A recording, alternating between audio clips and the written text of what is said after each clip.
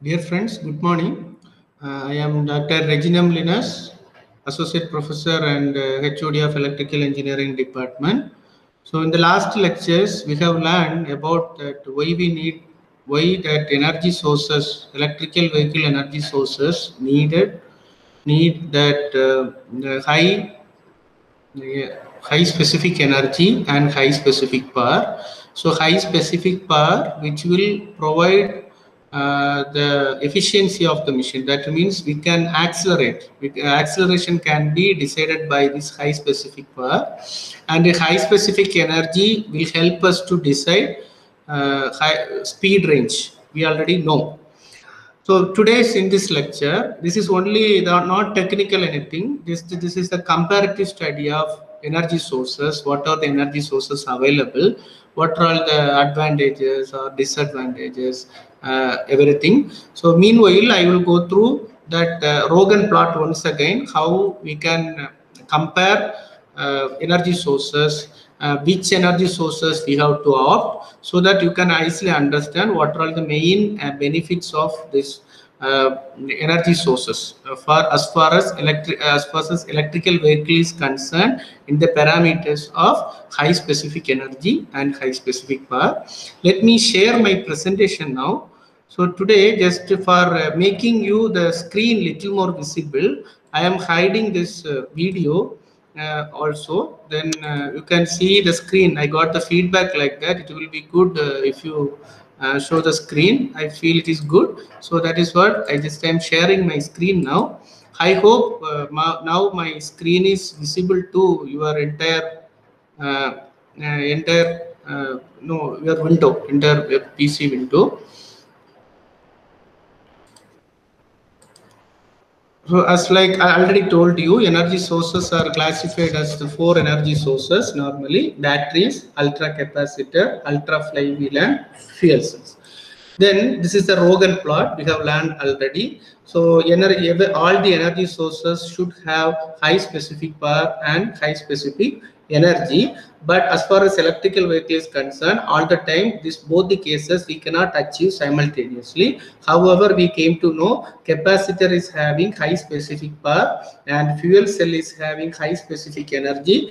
Then when compared with all other batteries, lithium ion batteries having just improved specific energy as well as specific power. Flywheels also have less specific energy when compared with lithium ion batteries, but it is having better specific power. Then ultra capacitor is having high capacitance, and so that it has when compared with normal capacitor, that specific power is less, at the same time specific energy is more. So already we know combustion engine and gasoline engine have, the gas turbine is having high specific power and high specific energy. So this is the main things we have learned in the last lecture as well. So these energy sources, first let me explain about that electrical vehicles. So electromechanical devices are stored, electrochemical devices are device. It is a electrochemical device. It store the energy in electrical form. Then a rechargeable battery normally we can use, so that charging and discharging is possible. Also it can sustain 2000 to 3000 charge and discharge cycle. It can sustain 2000 to 3000 charge and discharge cycle. So this is the main characteristics of that batteries. We have in a literature, I have got it from this many literatures. We will get many ideas. So I am not going to deep into the individual batteries and all. Already we know lithium ion batteries having good performance when compared with other batteries. So we know already. So you can, if you want to do anything to the research related to battery and everything, you can do that. You can go to that path and you can understand many things. Then this is when compared with our batteries, this ultra capacitor or super capacitor having it can sustain more than 10 lakhs charge and discharge cycle. So it is good when lifetime of this ultra capacitor and super capacitor is more when compared with battery. So that's what I want to conclude this. So then it is a electrochemical capacitor. Normally it's a electrochemical capacitor. It has the characteristics, some of the characteristics or equipment construction is same as that battery. Some of it will be as like a capacitor, so that we can, so I already told you it has high capacitance, so it is store as like a capacitor the energy in electrostatically. That's what I told. It has the combination of some of the characteristics of the construction point of view is the combination of battery as well as normal capacitor. Then it has one positive and negative electrode separated by an electrolyte like battery. So that batteries usually normally we have two electrodes, positive and negative electrodes separated by electrolyte. Like that, it is having that positive and negative electrode. Then it can allow very high energy storage density compared with normal capacitor. That is why when compared with normal capacitor, their energy capacity, high specific energy also more. Then it store less energy than similar sized battery. So when compared with batteries, it store less energy. Then another one, it is the energy. It will discharge the energy very rapidly when compared with the batteries and all. It will discharge energy very rapidly. The reason behind this is for discharging the chemical reaction is no need to consider. We don't need to take. It will not do any chemical reaction for that discharging.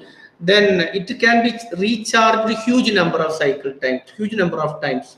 I already told you that we can charge and discharge 10 lakhs times. 10 lakh cycles we can, more than 10 lakhs, right? So even though if you recharge a huge number of times, there is no specific physical or chemical changes will occur. It will be as like same as the normal battery when we got it new.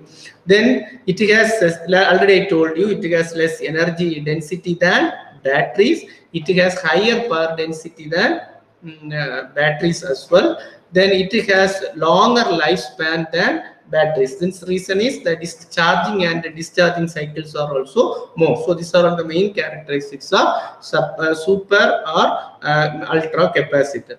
Then we can see the next one, ultra flywheels. Ultra flywheels, normally we will call it as mechanical battery. So it will spin in the high speed, and store the energy in the form of kinetic energy. So normally this type of ultra flywheels is normally we can use it for regenerative braking applications. We have already explained, I have already explained in the previous lectures also what is regenerative action, how it will happen. If you have a doubt, you can refer that lecture also. So it will store the energy in the form of kinetic energy. It is not, but if we cannot use this energy source for primary source of power generation, the reason is we have to make, by using some motor, we have to make this flywheel to rotate in high speed. After that only we can extract the energy. Since it will store the energy in the form of kinetic energy, normally energy stored in this inductor, in this flywheel, is directly proportional to speed square and the mass, half j omega square, right? So that is very, we cannot use it for primary source of power generation.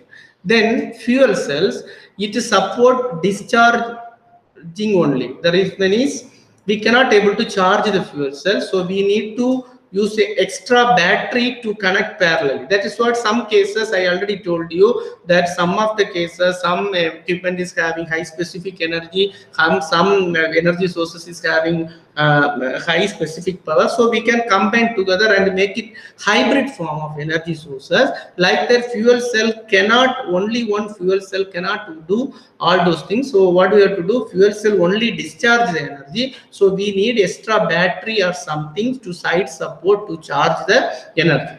Then use hydrogen as the fuel and store the energy in the form of electric form. It has high specific energy, it has less specific power. So previously we have learned that ultra capacitor is having high specific power, and previously in this slide we have seen fuel cell is having high specific energy and less specific power. So if we use flywheel with this, we can automatically compensate this fuel cell. The reason is fuel cell is having high specific power when compared with fuel cell. So compare with fuel cell, that our flywheel is having high specific power, so that we can combine together and make it as energy source for electrical vehicle applications. Then that is what I have said. This has high specific energy and it has less specific power. So then, and in this with this today I would like to conclude today's my